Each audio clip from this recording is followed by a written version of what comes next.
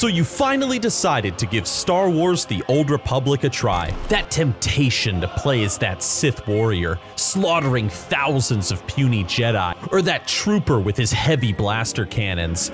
It's just too tempting, isn't it? Well, my friend, if you are somebody who is ready to check out Star Wars: The Old Republic for your first time, and if you're a bit worried that maybe the MMO might be a bit overwhelming since it's been around for so long, then this video is for you. This video is also for returning players that might be curious about the state of the game right now, because today I'm gonna go over 10 things that you need to know to get started in Star Wars: The Old Republic. Number 1.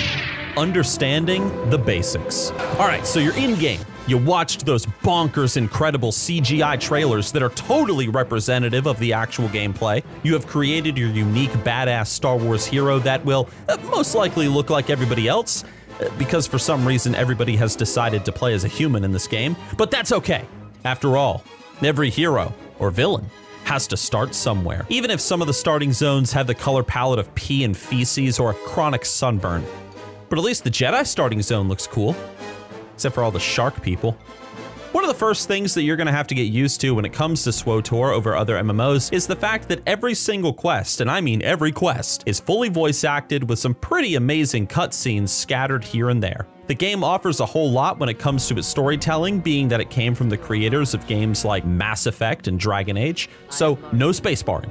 The point is, you can interact with the world in ways that really allow you to roleplay your character by making these important decisions on your journey to shape their personality. You might decide that your Mandalorian bounty hunter has a bit more honor to him than it appears, that your Jedi's dark past plagues him to drive further down that path, or you'll just go full-on power fantasy and murder or bang everything in sight. But you know, you do you. It's your character, and I'm not gonna judge. Number 2, unleash your sin of pride. Now, as great as many of these quest lines are, you might be wondering, hey Nixxiom, you handsome Sith Lord, what if I just want to fully exploit my anime protagonist syndrome and not bother with the incel Nautilin whose wife left him for a seedy underworld bar gig where she dances for 10 credits a night? Well, luckily for you, there is a way to get around having to kill 10 sand people to collect their foreskins to give to King David as a tribute. In Star Wars: The Old Republic, this is known as the Way of the Purple Triangle. This handy little Illuminati pyramid is your key to not giving a shit about anything or anyone above your own ultimate rise to power. With these little purple guides to blindly follow, they will lead you to your class quests, ones that you should be used to seeing from your starting planet, and they'll also lead you to the planet story quests that will tell you what's going on this weird planet that looks like everybody is either on drugs or made out of drugs. The point is, don't waste your time with anything else. Just do these purple triangle quests to progress your own personal story and to understand the lore of the planets that you're on. You can always go and visit the Lonely Nautilin and collect those sand people foreskins at a later time. Number 3, your own personal servants. Now sure, you might be starting your journey as some lonely, aimless Twiddle-Dee getting punked by low-level elite mobs like the noob that you are looking for your Twiddle-Dum, but before you know it, you'll be starting to surround yourself, through your own Star Wars story, with interesting characters with their own personalities and backgrounds. They'll also have their own ideas and opinions about what you do, and they tend to be pretty vocal about those opinions too, to my Sith Warrior's annoyance sometimes. But guys, listen, maybe, just maybe, if you play your cards just right, you'll be able to land a hot alien girlfriend like you've always wanted. Or maybe you'll just be like me and get a kick out of shocking your alien girlfriend over and over. Not that I don't enjoy the perpetual fear of electrocution. For every like this video gets, by the way, I will shock vet. Now, as fun as it might seem to bond with your companions, That's, interesting to hear. in SWTOR, your companions don't just help you in combat, where you can even choose which role they fulfill, but they also do all of your crafting and gathering for you, either in crafting missions or out in the world. If you assign them to craft a dank new lightsaber for you, you can even watch it happen in real time on your ship. That's pretty cool. Number 4, the best place to AFK. As you progress through your class story, you will eventually find your way to the hubs of your respective factions. These giant floating space corkscrews act as a home base for many of your upcoming adventures. From here, you can visit your combat style trainer, your crafting skill traders, the auction house known as the Galactic Trade Network or GTN. You can gain access to guild services like guild registrars and your guild's own flagship, purchase your own personal player housing stronghold, and a whole lot more. You'll also be able to access a lot of the game's dungeons and raids from this area, allowing you to deploy with your group of friends and guildies to the far reaches of the galaxy to take on terrifying foes, gain some epic loot, and level up, all while doing your best to ignore the general chat. Number 5. Judge me by my size, do you? Now I know you're excited, but one final thing before I let you embark on that mission to save or dominate the galaxy, okay? Let's talk about power. SWTOR is a fairly easy game to pick up in terms of its difficulty. Now granted, if you run at a bunch of angry Sith Lords with nothing but a holdout blaster, you're not gonna fare so well. You're gonna need to beef yourself up with some skills and some gear. Now, as I mentioned before, as far as leveling is concerned, you don't have to worry too much about trying to overlevel zones or anything. And why? Well, first of all, you do get enough experience from your class stories and planetary quest chains to get you to max level without a worry. However, if you do decide you want to experience these side stories, which I do recommend doing at least once on both Imperial and Republic side, never fear on missing out on rewards. SWTOR implements a level sync system, allowing you to enjoy content even if you outlevel that zone. This will also allow you to get rewarded for helping a buddy out who might be a bit behind you. This level sync also applies to most flashpoints, and it's a very convenient feature, I must say. Number 6. How to be cool. I am not talking about gear or achievements. I'm talking about your character's epic look and drip. You can't go conquering the galaxy while looking like a guy who just robbed a Walmart. You are a mighty champion of the Galactic Republic or a powerful player in the dark politics of the Sith Empire. You deserve to be feared and respected by all those who see you, which is why you will either be grinding crafting mats to sell on the GTN like some lame real-life stockbroker, which keeps your mind racing through the night as you find a way to balance the checkbook of a fictional character, or you will pay $49.99 for some cartel coins to get that swanky new Obi-Wan armor that just came out that absolutely nobody else has, surely. I am a unique human being who must look fabulous at all times, and don't call me Shirley. Or just invest in real estate. Get into SWTOR's real endgame of player housing by owning your very own stronghold, where you will blow all of your credits on every type of house plant that you can imagine until you find the right one. You might be dirt poor at the end of this process, but at least you and your pad will look fabulous when you show it off to your fellow root beer worshippers. Number 7.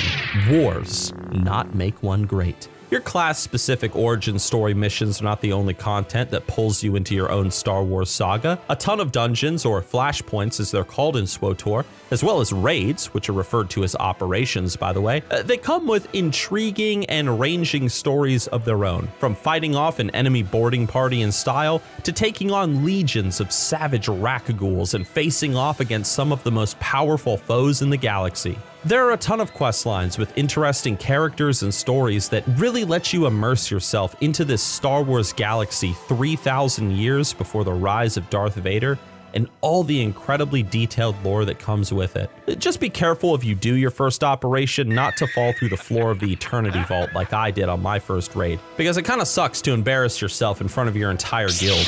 Number 8. Through sub fees, I gain strength. Now we gotta talk about the bantha in the room, the subscription system of this game, and how it works. Now sure, it's easy to get swept up in the Star Wars music that I can't play here because of copyright striking. Thanks, YouTube. And you're thinking to yourself, man, finally, my own Star Wars adventure. I get to be a badass Jedi or rule the galaxy by starting my own root beer themed cult. Well, that's cute and all, until you realize that you can't talk to anyone or wave at them because you're a broke-ass MMO player who already sunk all of their money into store mounts in World of Warcraft and can't afford a subscription to Star Wars. But never fear, a whole new world opens up to you as soon as you throw the cost of a Netflix subscription at BioWare to let you do the bone dance. By becoming a subscriber, you unlock access to everything the game has to offer, including all of the expansions up to that point of the subscription. Something that other games could learn from, but I'm not naming any names. Number 9. I got a bad feeling about this. Most newcomers to SWTOR look at the game and think, wow, this game has a lot to offer. 8 fully realized stories for each class going from levels 1 to 50, a ton of expansion content with PvP arenas, flashpoints, operations, daily areas, and a lot more. What's the catch? How are the developers at BioWare feeding their pet Ewoks? Well, you see, we gotta talk about another bantha in the room. And that there's this thing called the Cartel Market. If you're dumb enough to buy a new outfit this weekend, you're a big enough schmuck to come on down to the Cartel Market. Bad deals, dyes you can't reuse, RNG. If you think you're gonna find a deal on the Cartel Market, you can shove that out the airlock. It's our belief you're such a scruffy-looking nerve herder, you'll fall for this bantha voodoo. Guaranteed! If you find a better deal on the GTN, go kiss a Wookiee. You heard me right, go kiss a Wookiee, you space turd. Because we've rigged this entire economy with such poor developer management, you'll be selling your entire supply of G-Fuel for a sweet taste of that copium that you might one day spend $4,500 to get a bronze rarity lightsaber. So yeah, there's a cash shop in this game. Now don't worry, there's no gear to buy here, so it's not entirely pay to win like some other games out there. However, I must say, there are some prices in this here store that would make even Star Wars equivalent of Amazon blush. That doesn't even touch on the fact that there are some loot boxes to be found on here too. Another thing to talk about too is that currently SWTOR is kind of in a bit of a hyperinflation crisis. You might initially think that 1 million credits is a big deal until you see that some Star Wars beef jerky will run you 10 million credits on the auction house. This is partially caused by the large market for cartel items. BioWare has also been about as vigilant as the Jedi Council in the prequels when it comes to catching exploiters and doing damage control with the economy, so that doesn't really help matters either. And number 10, big swaggin', crate dragon. Let me ask you a question. Have you ever been sitting around watching Star Wars The Clone Wars and thought, I wish I could get a little more of something like that? Well, the good news is you can.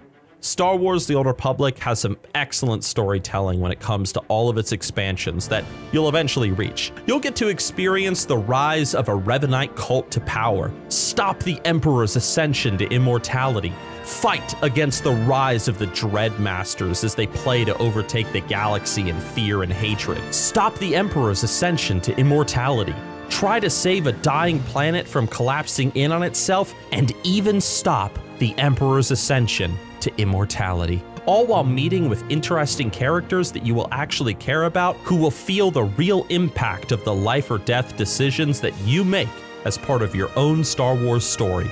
But as a final tip, just make sure that you've got the right guild to hang out with that truly embodies the Star Wars The Old Republic spirit. Like the guild I made back when I first started playing again, all about worshipping Bark's root beer as a star deity. If you don't understand, by the way, what I've meant by all these root beer references in this video, you gotta see what it was like for me when I started playing The Old Republic again in 2022. You gotta check out this video next and see all the madness the Nixxiom community got up to in a galaxy far, far away, because I think after seeing this video, you're gonna wanna give Star Wars The Old Republic a chance too. Thanks for watching though, everybody, and I'll see you online.